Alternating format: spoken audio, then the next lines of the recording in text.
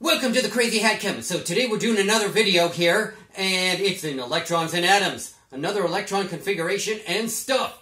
Bam! So electron configuration, orbital box diagram, and quantum numbers, valence electrons of iodine and barium. So iodine is Z of 53, barium is Z of 56. I want you to find those two elements on your periodic table. I want you to write out the electron configuration, then the orbital box diagram, and then I want you to restart the video. So here we go. Bam! So there's iodine, it's Z of 53. Hopefully that helps you out finding it on the periodic table very quickly. We're going to write out the electron configuration. We're going to write it in a noble gas notation.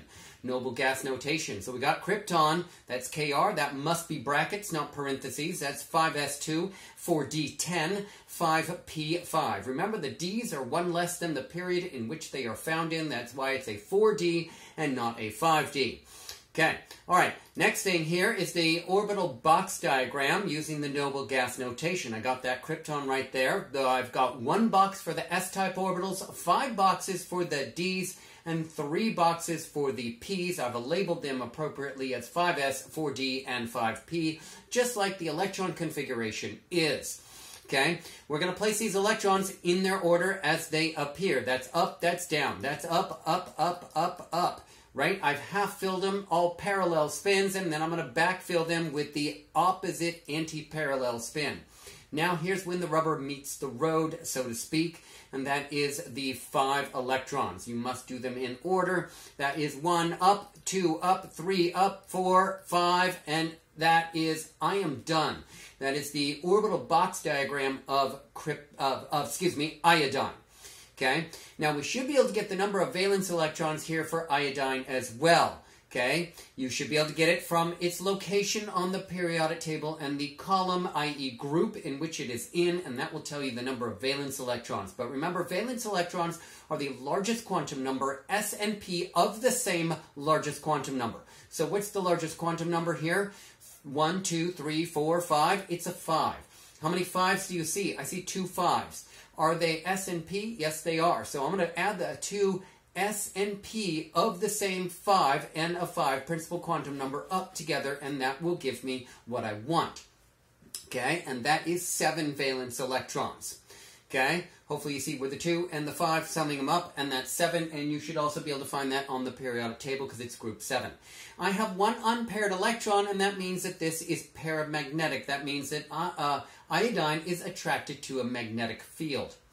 Okay, now I'm going to circle an electron, and we're going to find out 4 quantum numbers to represent that electron. You should be everywhere right here before you restarted the video, but you need to know which electron I'm circling to write the 4 quantum numbers, because I'm not doing the last electron. Okay, so I want you to pause the video again, write the set of 4 quantum numbers to represent the the N, the L, the M sub L, the M sub S values of that circled blue electron, then restart the video. So here are the set of 4 quantum numbers to represent that, okay? So it's in the 5p type orbital. That is a 5. That's why the N is 5, because it's in 5. Okay, the L is 1 because it's a p-type orbital. And if I label these boxes with the middle box as a 0, to the right would be a 1, to the left of that would be a negative 1. It's in the middle box, that's M sub L of 0. And this is a downward-facing electron that's negative. That's why it's negative 1/2 for the M sub S. Hopefully that worked out well for you. Okay, let's do barium. Barium is Z of 56. So what I want you to do is use the periodic table, write out the electron configuration for barium using the noble gas notation. Okay, and that's what I got right there. I got xenon and then 6s2. Now what you're going to do is write out the orbital box diagram of barium also thereafter. Okay, so this is a noble gas notation. I did mention that already before. There's xenon, and this is 6s, and now I'm going to place the electrons where they go. That's 1 up, then 1 down. That's the maximum number of electrons I can fit in there. They are anti-parallel. This is diamagnetic.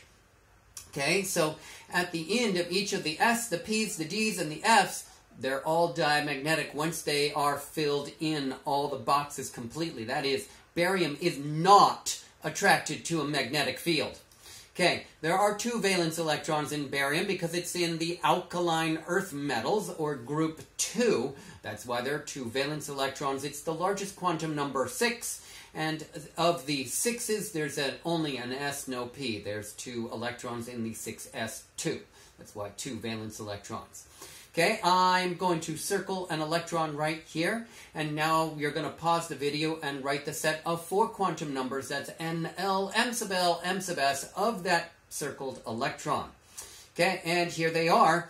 Here are the set of 4 quantum numbers to represent that circled electron. Okay, so this orbital box diagram shows an N of 6. It's a type of orbital of an S. Therefore, the L value is 0 because it's an S-type orbital. There's only a single box in S-type orbitals, therefore the M sub L value is 0. It's an upwards-facing electron, therefore it's going to heaven, and that's why it's positive 1/2 for the M sub S value. Okay? Hopefully that really worked out well for you. Redo those 2 to make sure that you totally understand that. Okay? All right, that was another Crazy Hat Chemist video, and I have another historical hat. Again, this hat comes from my grandmother. She has since passed away, but I'm sure she wore this at some very fancy ball or maybe a wedding or something like that. I'm not really sure where she wore this, but in remembrance of my grandmother on my father's side. Give me a thumbs up if you like that video, subscribe to my YouTube channel, and I will see you next time. Bye now.